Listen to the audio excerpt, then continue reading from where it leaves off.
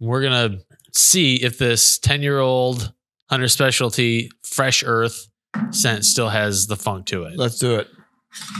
Matt what do I do here? You pop it open.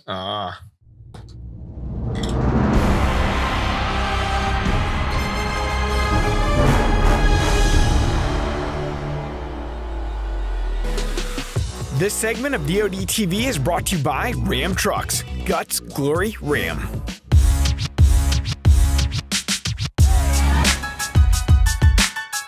What's up, everybody? Welcome back to the Drury Outdoors 100% Wild Podcast, episode number 161.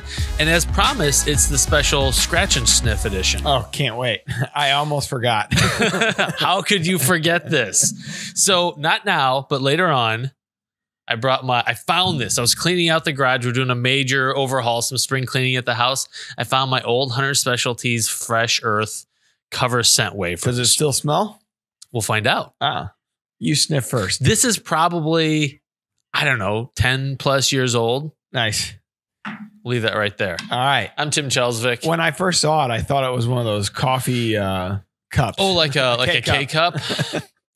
I don't think you'd want to run hot water through those and then drink what comes out the other side. Now, that'd be a good podcast. That's an eye-opener. You are Matt Drury. You are Tim Chelsvik. And we have some special guests from GSM Outdoors. We want to talk about tree stands, what's new in the tree stand world, tree stand tech, blind tech, and you're really grooving right now. That's right, man. You know, we got always got the rhythm. Well, hey, we had that new intro, the new music. I like it. Hey. It's a track that it kind of reminded me of some of my younger days. Little hip hop track, trying to keep it fresh for the young kids out there listening to the podcast. Yeah, you are fresh, sir. I'm not normally a hip hop guy, but I actually like the new sound to the show. If folks have some feedback for us, just let us know. Like, keep it to yourself. If it's negative, keep it to yourself. Track. If it's positive, comment in the comment section there on DeerCast when we post this episode. If you have negative feedback about our next two guests, please do send that to us. I want to forward all of that to these guys. Give them their emails and telephone numbers. Exactly. We've got Chris Dunkin and we've got Keith Beam on the show. Welcome aboard, boys. Guys from GSM Outdoors. What's up? Welcome aboard. I'm going to go with Keith Dunkin. I'll call him Chris Beam. Let's confuse the stuff out of these people. Well, I about said a bad word. Did you see that? I about said a bad word. Hey, no, you edited yourself as yes, I did. I want to know what he was thinking. It was more like a blurred speech. You know, I turned 55 yesterday. You young guys thinking of the old times. Well, happy belated birthday. I'm sure you don't feel like a day over 55.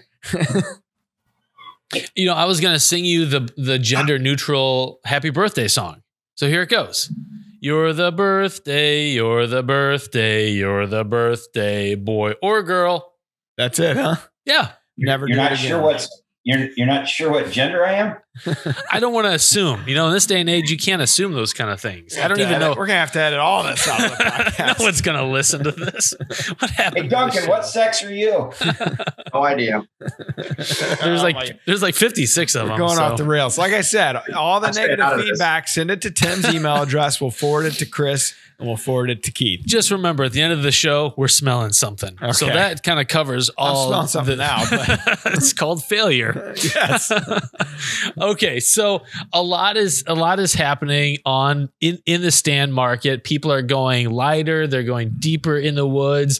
They want different kinds of.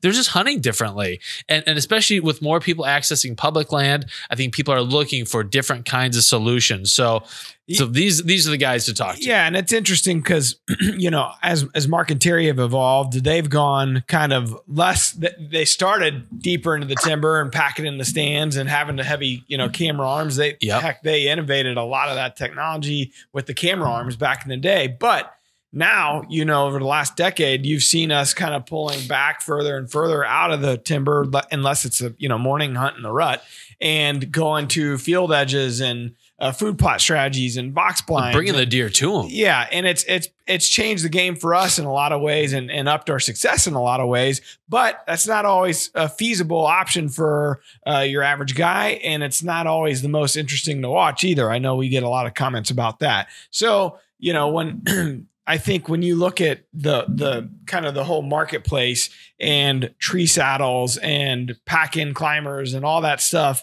you know, that's where the guys at GSM Outdoors, they have several products across different brands that kind of fit the needs here. So I'm looking forward to talking to these guys about it. Yeah. So big picture, guys, what are you seeing in the market? What are hunters asking for right now that you're trying to meet the needs of? It's honestly a lot like what you guys just talked about. There's so many hunters out there with so many different styles, and you kind of see ebbs and flows in those styles throughout the years. And right now we're seeing a lot of people who are doing what Mark and Terry do. We're seeing a lot of guys who, like you talked about, Tim, who are wanting to have the lightest weight possible setup that they can. And our goal as a manufacturer is to have products that suffice the needs of everyone. Because every single person has a different way they want to hunt these deer. And one week you might want to hunt them one day, and then you might need to have a mobile setup and go in after a buck, or, you might be that public land hunter. So we are seeing a lot more people, though, who are looking for that lightweight, extremely quiet, extremely mobile setup. And we've got some new products that we're going to launch actually still this year that are going to be pretty cool that should fit those needs. So we could be breaking some news here. Yeah. So you guys, GSM, they own Muddy, they own Big Game, they own Hawk. Is there anything else in that line, consumer facing, that you guys, that somebody out there listening might be aware of? No, Hawk, Muddy, and Big Game would be the stands and blinds. Okay. We've got some ground blinds and HME and NAP as well, but for the most part, those would be the three main ones. So what are you guys most excited about this year?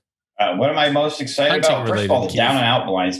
It's a blind. It's actually a premium blind from Hawk that is one of those portable permanent blinds. You're going to be able to take this thing, slide it out there, set it up, and then leave it for the whole season, which is really, really cool. They're aluminum accordion panel thing. They've got some really great fabric on it. It's got a steel roof on, doesn't have a hub. It's not going to collapse like that. They're super roomy, and there's different styles to fit everybody's needs. So me coming from the ground blind world for 26 years now, this is one of those additions that I think is going to go gangbusters. You guys were talking about, the times are changing. We're actually getting deer to come to us, with food plots and so on.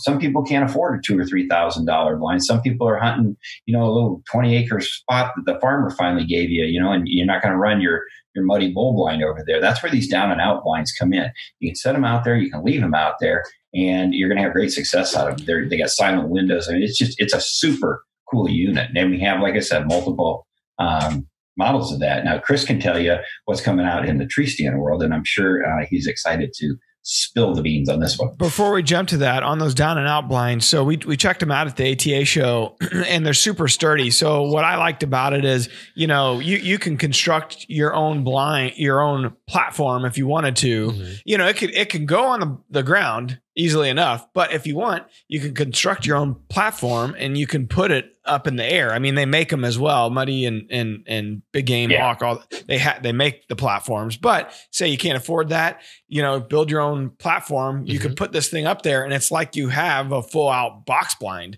And they're roomy, they're well built, they're sturdy. I mean, they're really nice. It's a game changer, I think, in a lot of ways. What's the weight on something like that? Is it something you could put on your back and hike out to your spot, or would you really want to put it in a side-by-side or a pickup truck?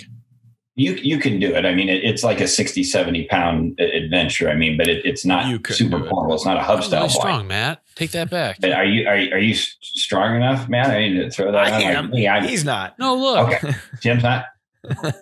Nice. Oh, hey, Tim's ready. What's the price? No, but if you take it on your side by side, you can carry it. It's got a shoulder strap. Throw it over your shoulder. Just take your time. Walk it out there.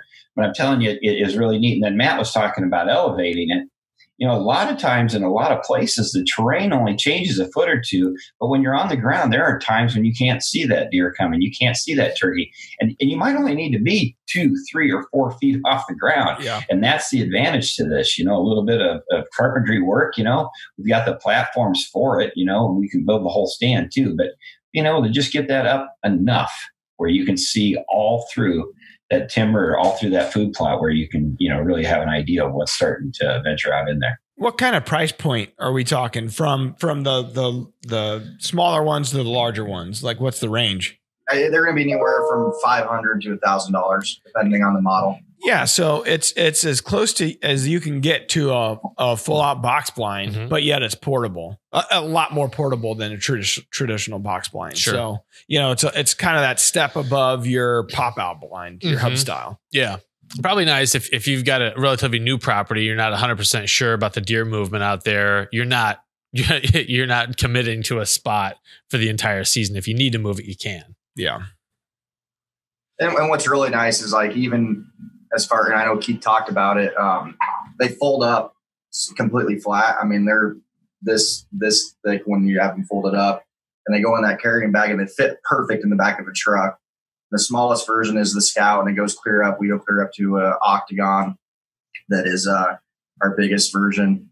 But what I liked about them was you like Keith talked about, you don't have to worry about hubs breaking in the winter with snow and everything else, or rods, but how easy they are to set up. I mean, they set up very quickly. When you look at them in person for the first time, if you never set it up, you're going, that thing is really solid. It's really sturdy. It's probably kind of a pain in the ass to assemble, but it is easy. You can do it in 5 minutes or less. So that's one of my favorite features of it. It like you keep saying, it's an accordion style. It literally just kind of folds out. It's pretty plays music when you fold it out. That's right. We also need 25 cents from Chris Dunkin for cussing on the podcast. What did I say? Just so you know, I'm not keeping so much score. He didn't even realize it. I'm not. That's a trick. You're going to make me try to say it. I know your shenanigans. I apologize. We should say if people are familiar with Chris Dunkin, it's probably because they've seen him on the Dream Season team. Actually, probably not really seen much of him because he didn't kill anything. I had a horrible year. It was bad. He made some appearances. Luckily he knows people that killed things, and he was kind of there for the recovery. Chris, you and I are kind of in the same boat there, so don't feel too bad. I think he still owes me a couple hunts. I was riding their coattails last year. Yeah. You know, one of the things I appreciate, and this is kind of an aside, but a blind bag that actually still fits the blind when you collapse it and try to get it back in. Yeah. There's been so many times over the years. It's like when you get a tent, you try to stuff it back into the bag away. Yep. Yeah. It's like, this isn't going to fit. I think I have a nail hammered into the garage that's got a bunch of bags. Yeah. That's a one-way trip. Yeah. Might as well just toss it. It's such a little thing, but man, it makes a difference when you know you can stuff it back in there and maybe some of the accessories. Yeah. Well, and these bags now that these guys are making, I mean, they're backpack straps and stuff. It's nice. Yeah. So just a little, that's something I love, is when the pack still fits. Chris and I had talked about this. We just got done with our innovations meeting, and our team is very creative. And there's a lot of things that we can't discuss here that are going to be just superstar products that blow people away even to this day. It's not just making a different flavored Ritz cracker. It's actually, it's completely different. It's very innovative. You know, one of the things that Chris and I have talked about is that bag problem with winter hunting or cold spring hunting. Like, you know, I told you before Chris came on, I was sending him, screenshots of weather bugs showing it feels like 19 and I'm turkey hunting. And, you fold your blind up and it's stiff and it doesn't fit in the bag. So we've talked about some different things of a layout pad. You fold it up and roll it up and then cinch strap it so it'll fit on any blind once it is cold and it doesn't want to fit in that bag. Plus, it's quieter when you drop it out. So there's a lot of things that we're looking at. There's a lot of things that are available there. So there, but that's minimal compared to what we got coming out. So nice. A blind that smells like a Ritz cracker. I want to sit in that blind. What flavor? I don't know. Do they have other flavors? I mean, catch up, Tim. Ritz cracker. I can't afford different flavors of Ritz. Get with the time. I just get the regular kinds. Get the rats. I can't afford the Ritz, so I get the rats. They're partially chewed by the rodents at the factory. Okay, so before we started the show, you guys kind of tipped your hand that you've got a new product coming out that has not been talked about yet in media. Ladies and gentlemen, I'm going to turn this one over to Mr. Chris Dunkin. Chris, you have the floor. So yeah, we, going into the tree stand side of things now, as we talked about earlier, there's a lot of people who are wanting to have the most mobile setups possible. And we've talked about doing this for, I even remember 2 or 3 years ago, we discussed bringing this product to market, and we're finally to that point now. So we're going to be bringing a new saddle to the market that'll be available in September.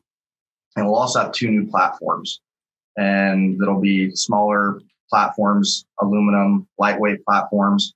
And one of those platforms will actually mount to the top of our Hawk helium sticks. And I know those are really popular amongst a lot of mobile hunters. So that'll be a pretty cool setup. You'll be able to have your saddle, everything you need for it, lineman's belt, timing rope. And then obviously you could have the platform as well that would attach directly to our helium sticks. So it'll be a pretty cool mobile setup. So let's talk for a minute about what saddle hunting is all about, because it's coming into the zeitgeist of the hunting community, but I think there's still a lot of questions and people maybe haven't heard at all about it. So talk about the process and what it's like to be up there. So instead of having to carry even a lightweight tree stand that weighs 9-10 pounds, you're essentially just carrying a saddle. I don't know how the best way to explain it. Maybe a harness without the straps across your shoulders and your chest. But you've got your saddle.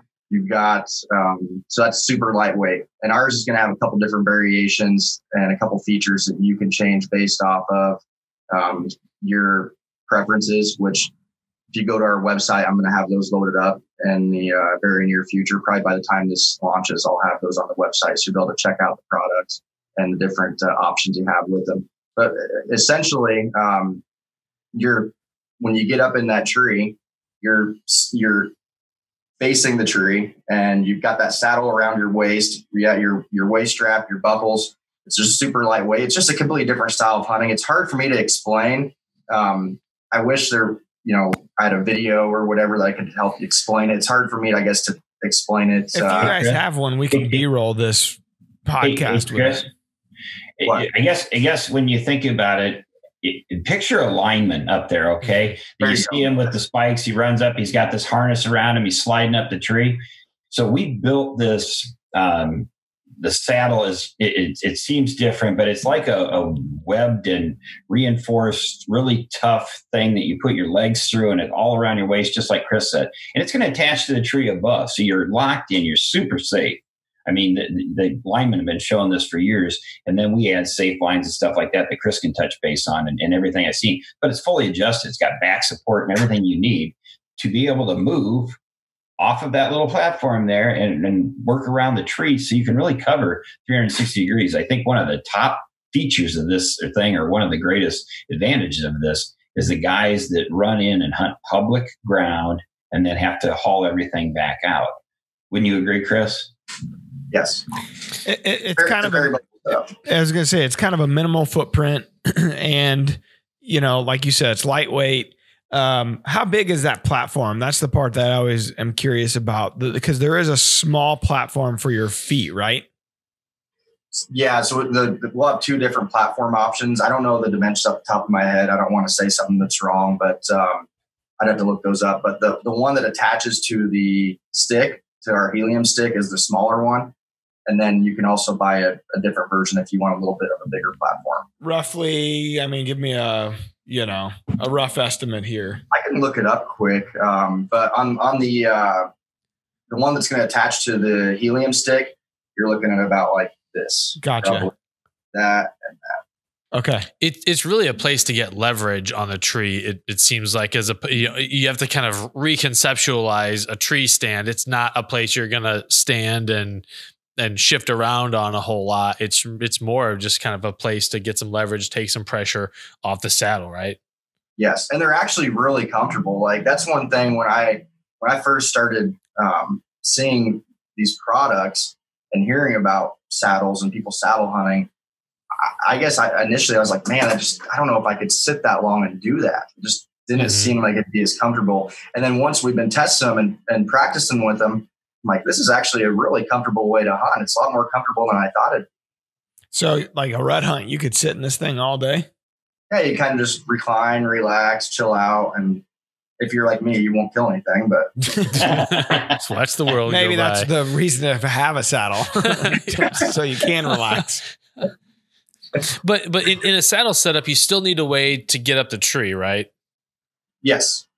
So you still should use the same safety practices as before, as using your climbing belt to go up that tree.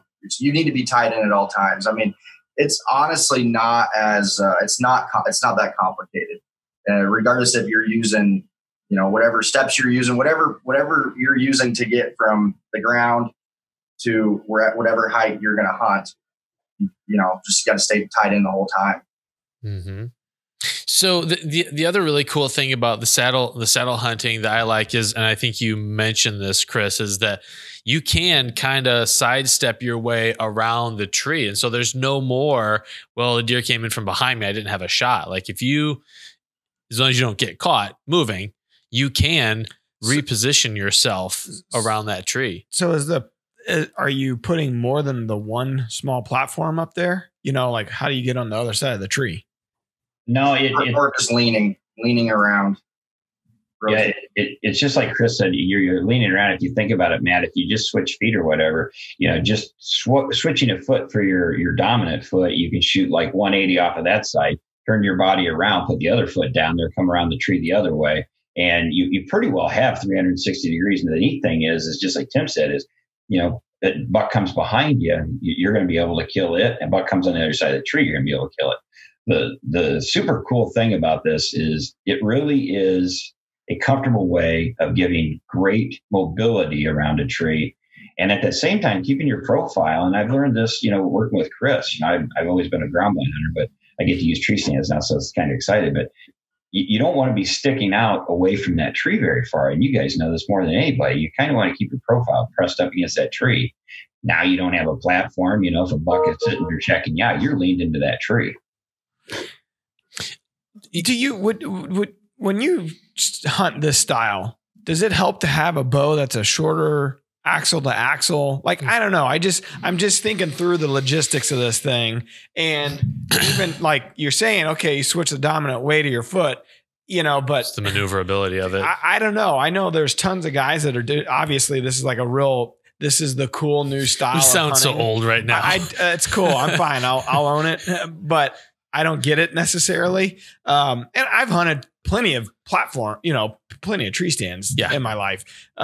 So it's not that I'm a weenie and I'm just used to box blind hunting, because I don't do very much of that on my place. But in general, I just don't understand the getting from one side of the tree to the next. I mean, and trying to draw and I don't know. I know I just have to experience it to do it, but I've watched the videos I think it's similar to any kind of style of hunting that you do, Matt. It's one of those things. There are going to be people that are very proficient at it, and there's going to be people that really, this is just a wrong combination, period.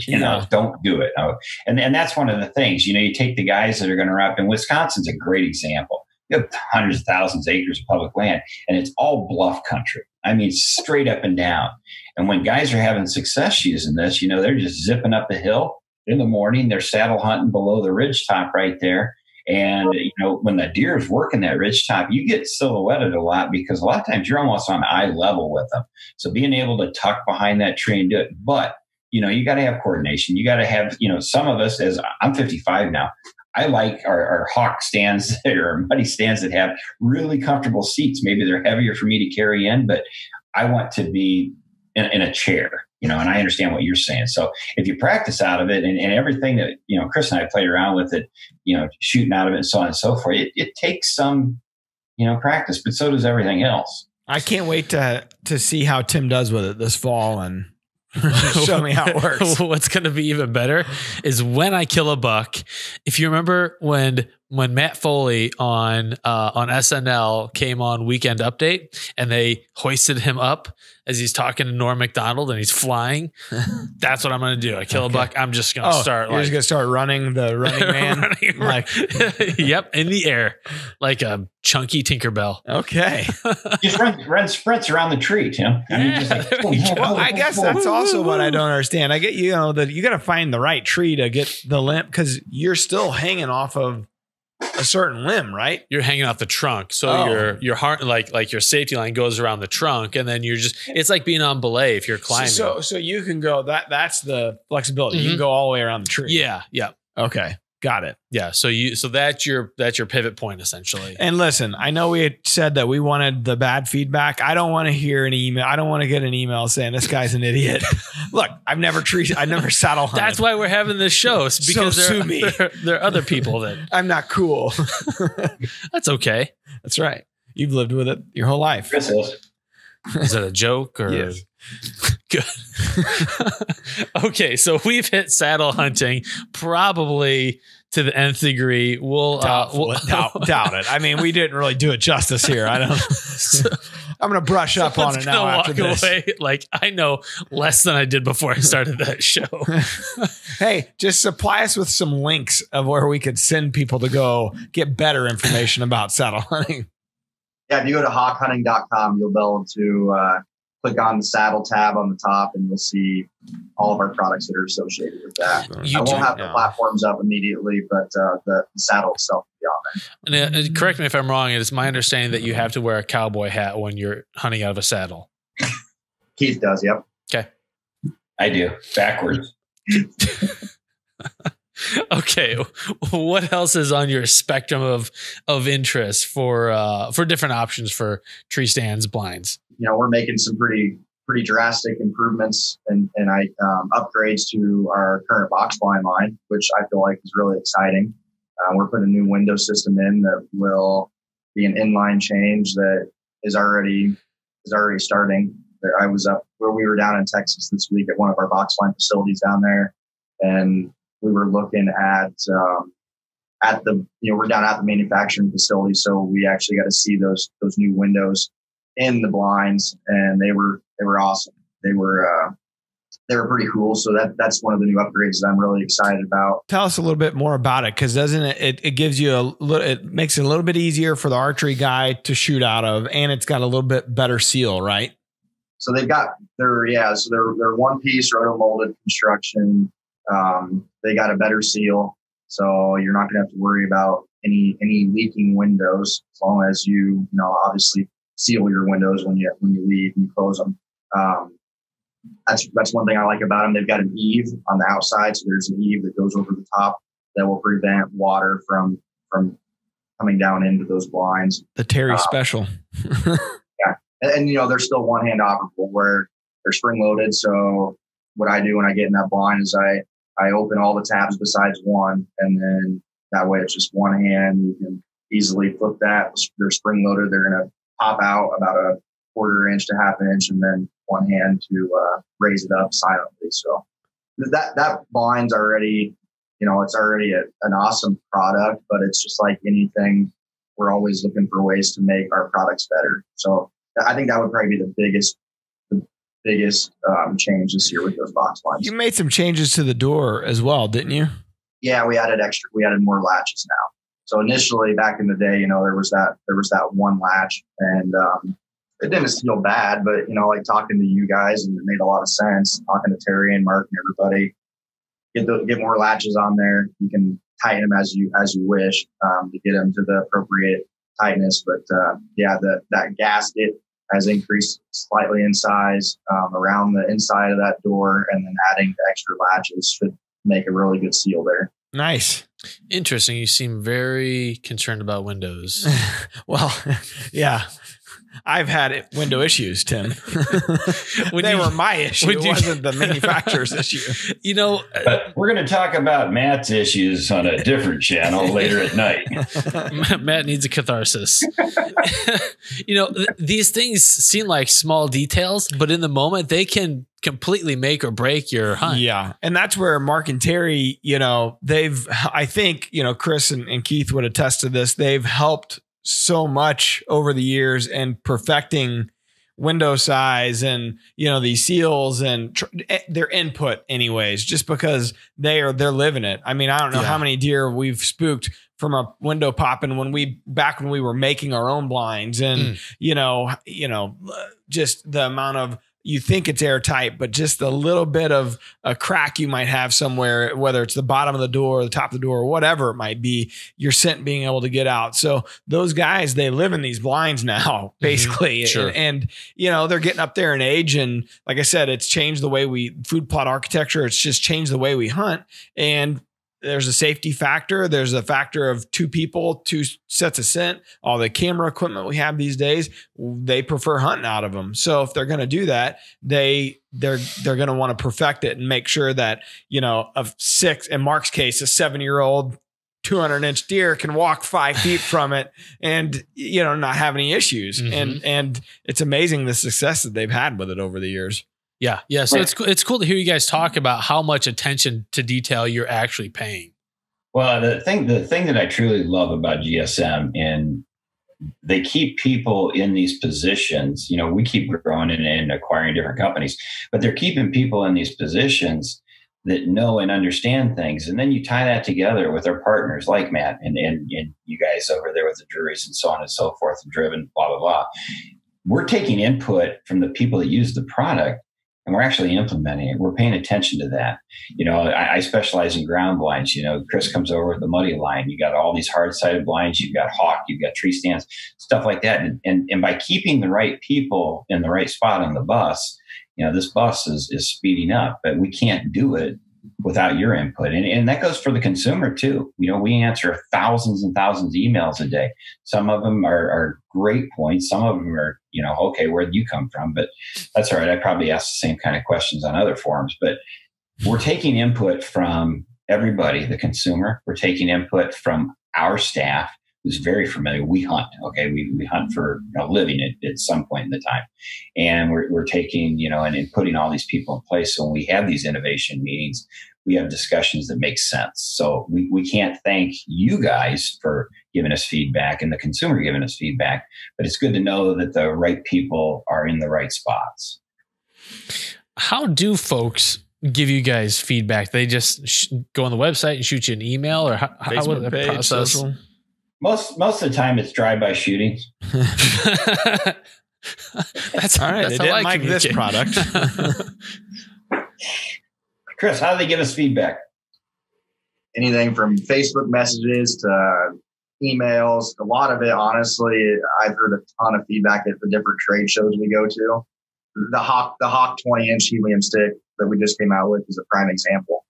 We had a handful of people that it was, I think, the ATA show 2 years ago, that were telling us, hey, man, we love your 30-inch sticks, but there's a lot of guys that are, you know, wishing that they were a 20-inch stick, similar in size and length to the Muddy Pro stick.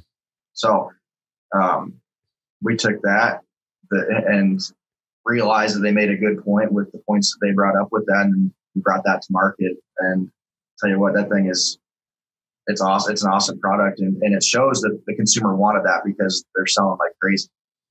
I've not got my hands on a set of the helium sticks yet, but I used a different brand of climbing sticks way back in the day, and I would always end up dog cussing these things because they sounded like someone clanging gongs together when you unnest them from each other. They were hollow, and they just resonated with every movement. A nice cold morning. Ding, ding, ding, ding, ding, ding. It just drove me nuts. And that's, you know, noise is a major will definitely spook deer. And I always wondered just how many deer I didn't see because of the noise I made getting in. This day sucked. Oh, I wonder why. Because I suck. They're like, oh, the gong boy's back. Let's get out of here. Steer clear of his 100-yard radius. Yes. So we'll make sure to link up some of the products that you guys mentioned. Is there anything else kind of on the horizon people need to be on the lookout for? What about the ground blind side? You know, I know last year was a big leap in innovation for you guys. Anything to continue on the path of what, you know, with that see-through material, you know, and that was it the VS 360 or what was the name of that blind? I'm trying to remember. It was an Infinity blind. What was it? Infinity. Yeah, Infinity blind. That's right. Yeah.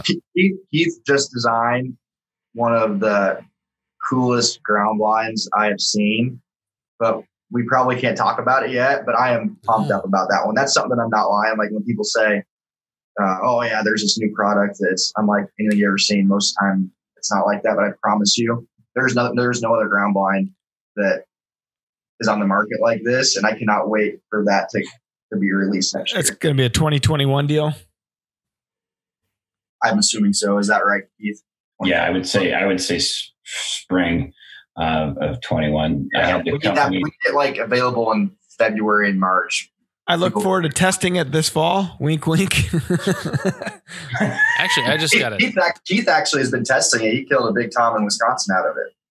Yeah, it's a really cool thought process that was clicking in my crazy brain that actually came to fruition and actually worked like I envisioned it. So it's very cool. We went over to innovative products, the innovation meeting that we just had, and we can't really talk about anything, but I can promise you there is new stuff coming out that will stop traffic. And it's like I said, it's not just, hey, we got this really cool flavored cracker and we're going to flavor it differently. No, these are different products that rock. I mean, GSM is moving forward. We're innovative. We're not only the manufacturer, we're the sourcing agent, we're the distributor. We're kind of like that one-stop shop. And in order to keep growing and keep doing it, you got to have people like Chris and I that hunt, and we do this stuff all the time. I'll make sure Ben's aware of that. You need more time to hunt. That was the whole reason I said that, by the way. I mean, I think tying up this innovation comes from a hunt. Yeah, I think if Chris and I could just latch onto you guys and maybe do 20, 30 hunts a year, and what will we go with that? Is that okay, Chris? I think that makes sense. Yeah, I'll let Mark know. Yeah, if you want to do 20, 30 hunts with Matt or I, that's like a 3 or 4 year span that's going to take to get into those. And they're going to be really crappy hunts. Right. Like, you're going to be really, bring the saddle because you're going to want to kick back. Hey, guys, speaking of innovation, just throwing this out there. If you want to do this, a blind that looks like a rusted out old car. Got it. Or tractor. Yeah. The tractor's probably the key. Just in all seriousness, if you could park something out there, Brooks and I talked about that forever. We thought about building a blind that was black, looked like a tire on a tractor, so you could just back it up against a tractor. Nice. The urban unit. Yeah. Cool.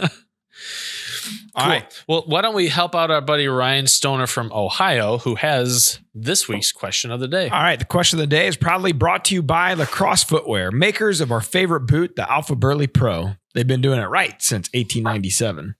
Hey, guys. This is Ryan from Ohio. I've got, I hunt Eastern Ohio, and I've got a set of woods that is up on top of a hill. And I don't have great access to it. There's a logging road that goes through the center, and then it kind of peters out. Well, I've got mature bucks. I've hunted it for 3 years now. I've got the movement down pretty good, but the mature bucks seem to be staying further back in the woods.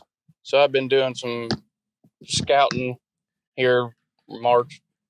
So I noticed I've got some good spots clear back in the back, but I'm trying to figure out the best way to get to them. How do you get to them? And it's all woods around me, so I've got to walk through the woods somehow. So I'm thinking walking on the one property line as far as I can and sweeping in that way. I was just trying to get maybe your guys' thoughts and opinions on maybe making a better route in there or what have you, or what you guys might do. Thanks. I'm waiting for someone to end with this, just saying, love you. I'm sorry to Ryan ahead of time. I just got a kick out of when you said petered out. That was funny. It's like, it's not you, it's me. We're not good people. I've usually never make fun of the people that take the time to ask us questions. No, that's what I was thinking. Like, this is not really good form here, but if you'd like to be roasted on air, you'd understand it because everybody gets made fun of. Yeah. It really means you're part of the club. And if you want to be part of the club, go to druryoutdoors.com/podcast, click the send voicemail button, leave us a voicemail. We'll make fun of you a little bit, but we'll also answer your question on the show. I thought it was a great question. I mean, it really was, but petered out. And comprehensive. It did peter out a little bit. That's right. So, all right, guys. So what do you think? Beamer, what do you think on this? I'm defaulting it to Chris because he's probably naked on the other side. And that just goes hand in hand with this question. Okay, let's see. Is Chris naked? I am so confused by your response to that question. Are you really? I mean, you've worked with Keith for a while now. No, nothing surprises me with Keith ever. No, I think it's a good question. I think that that's what everyone faces in some way, shape, or form based on the property you're hunting. Access is huge. Some farms are way easier to hunt than others. Some farms have much easier access than others. And some people are, more fortunate to have a lot more land where maybe they don't have to press in as hard on, I don't know how many acres he has to hunt, but they don't have to press in as hard on that. I feel like if you're in that situation, I just took a few notes down. I think if you're in that situation though, where you've got a big block of timber and that's where the deer are at, and you can't, maybe you can look at ways to try to bring them out. Mm-hmm. That's not really what he asked. He asked about hunting, down in that timber. I remember watching Bill Winke a lot back in the day, and they talked about access all the time. And Bill's farm he's got a big timber farm down in southern Iowa, not far from me. And one of the things that he would always talk about was he would use ditches to access his stands that were way down there deep in the timber. He would also he would park on the road and walk that gravel road to where that ditch came in. And it maybe the stand was way on the other side, but he had to access it through that ditch. So he'd go out there in the summer. He would trim that ditch out down that bottom and walk that ditch with a chainsaw, get it all cleared out, and he would use the ditch for access.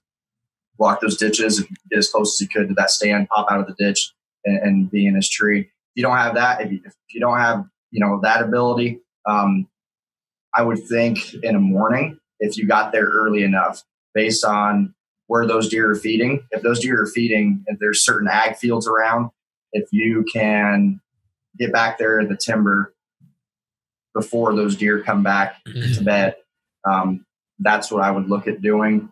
Another quick note I took down was, and he's probably tried this, and it's, easier said than done, but can you gain access from a neighboring farm to get back there? And I don't know how the layout is, but maybe, it's a lot easier to get permission to walk across the property to get to where you're hunting than, there's some guys who are like, well, I hunt here or I don't allow hunting, but I'll let you walk across mine to get back there. So just a few quick notes that I wrote down quick on that. One of the things, and I ground blind hunt, so I'm not an expert at tree stand hunting whatsoever, but we use smoke emitters, and it's like a fireman's smoke bomb, so to speak. And it's always good to go to where you think you want to set up in the summer on a cool morning or whatever, and just light one for a little bit. And, it's not a puff bottle. A puff bottle, you lose sight of it after 15, 20 feet.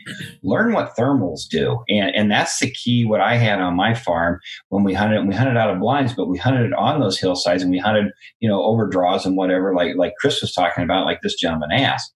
And I'm doing it out of a ground blind.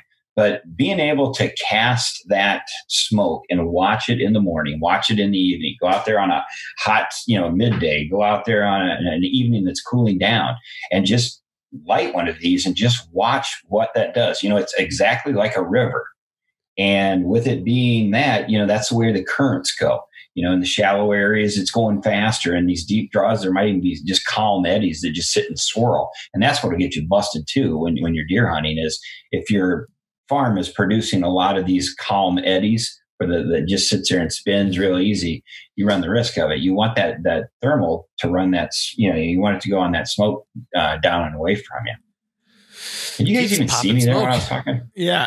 I think great points from both you guys. And I think, Chris brought up the access side of it. I know Mark and Terry talk about it all the time, that if they don't feel like they have, say they were looking at a piece to lease or potentially buy or whatever, and they first thing to look at is like, all right, northwest winds, how am I going to access this thing? And if it doesn't look like it's doable, a lot of times that might change their opinion on the piece of property altogether. That's how strict they are about their access in. Yeah. I really like Chris's point about the ditches, because I have this kind of similar situation happening, and I've never really thought about it in that light, because when the rut comes, we always try to tip into our timber, and my best spot on the lease, you got to walk like 100 yards in the timber, and you feel like you're busting everything out of there. The best thing to do is either go super early and you still can bust something out of there, or that idea about following a drainage ditch as close as you could get, and pop up. That could be an option for me. That's one I'm going to think about going into this year, because we cross it going in, but then we kind of we take the shelf, and take it all the way into the tree. Yeah. Well, maybe I could take a different path there. That's a great point. Yeah. Use the train. I agree with everything you guys have said. The only other thing I would add is that because some of the places I hunt, there's just no way around it. I mean, you can walk the draw up and then pop up onto a ridge or something. But if you can walk slow, because people walk from point A to B, we walk with purpose. You can tell when a person's walking through the woods, squirrels, whatever, they're like a pinball bouncing around, and they take their time. Same thing with turkeys. So if you can walk a little bit, pause. Then I like to pause by a tree, so I'm not just a human form out there. You can actually be pretty close, and a deer can hear you, I think. And if you're walking slowly, pausing, and then walking again, I think they're less likely to bump. So it's just another way of getting in. One more thing, if you say you're going in early in the morning, and obviously you're trying to have minimal footprint there. You could do that path ahead of time, make sure it's cleared out, but do that path ahead of time and use your waypoints on X and help yourself go through there and get there, so you don't get lost in the, I'm talking like 4 a.m., 5 a.m., disoriented. Definitely, especially if it's the dark of the moon or whatever. So just another tip, it's a good way to add your path in ahead of time. We've done that on the lease. And then, if somebody else is coming in to hunt, Wayno comes in to hunt or whatever, I just share it with him and he's got it and you don't have to worry about it. You mean like Chris and Keith joining you guys, like the 30 or 20 hunts that we got Ben to sign off on? That's right. Yeah. I think that's in the contract. I thought it was we were coming to hunt with you, but okay, whatever. Sure, we'll get Ben's credit card. It's so facto. I think another thing on those high risk setups is to wait until the odds are as much in your favor as possible. I mean, I know we all want to hunt as much as we can, and you can't kill one from the couch, but I feel like he was talking about he knows way back in that timber, that's the best spot. I would wait for the best absolute time to go in there. It's a high risk move, especially if you can't use some of what we discussed. It could be a very high risk. So wait until the time's right when that deer is going to be moving more than he ever is in daylight, and just throw caution to the wind and get in there and hunt, I guess, when you have the best chance. It'd be nice if people had an app that would tell them when they could go. Yeah. Yeah. And I think what Chris just said is a great example of waiting, because if you watch weather trends and you watch winds, and people forget about that in the morning when you're climbing in there, and there might be a northwest wind coming of 3 or 4 miles an hour, but if it's 60 or 40 degrees in the morning and it's warming up to 50, chances are that your thermals are going to go uphill. That heat rises. That, you think about it from an elk hunting standpoint. We all want to get up to the black timber, but when we do that, we run that risk of people busting us. So our animals busting us. So you wait for that right moment. You wait for the right weather, and you wait for things to work in your favor. Mm-hmm. Well, speaking of the right moment, we're going to see if this 10-year-old Hunter Specialty Fresh Earth scent still has the funk to it. Let's do it. Matt, what do I do here? You pop it open. Oh. Yeah, it still smells like woods or a shed that's not been. You would not win at table hockey. Or would I? No. And so that's the smell that I associate with deer hunting, because that's what I would spray. I would not only attach those to me, but I would also use the Hunter Specialties Fresh Earth spray. I would associate that smell with like a shed, an abandoned shed that looks really creepy and Sling Blade lives in. Yeah, like stinks like hell. After a while, I was like, I smell like a dirt clod. Yeah, I mean, it's definitely leaves and dirt. That's what I smell out of that thing. The cool thing was, and let me grab it here. When you open it up, it still has the diaper pin, or the safety pin that's the cool thing about it. Well, one of the cool things. This is just like this is. I guess they all had diaper. Wow. Have you opened it? No, I mean it's 10 years old. I just saw it and I was like, I'm gonna bring it in. Yeah. So there you go. It's natural state. HS Scratch and Sniff episode number 161. Do you guys still have those? Do you guys still have that wafer line? Yes, we got a full line of wafers. Everything that will help you and benefit elk hunting to deer hunting to all different kinds of things. And as Tim just showed, that's 10 years old and it's still holding its Shazam. So, think about cover scents, think about attractants, but they're there. HS Strut's got them. Nice. Yeah. Don't pin the doe and estrus one on you. No. Just saying. All right. Well, let's shut this thing down. We'll hit the wildlife word next week. Yeah. I think we've had enough fun for today. We went off the rail, on the rail, off the rail, mostly off the rail. I'm going to blame Chris, and I'm going to blame Keith, and I'm going to blame Tim. Let's do it. All right. Thanks, everyone, for watching. Keith and Chris, thanks for hopping on. All right. Till next time. Guys. Peace out. We're adding new videos every week, so make sure to click that subscribe button and check out all of our amazing content. This episode of DoD TV was brought to you by Bass Pro Shops and Cabela's.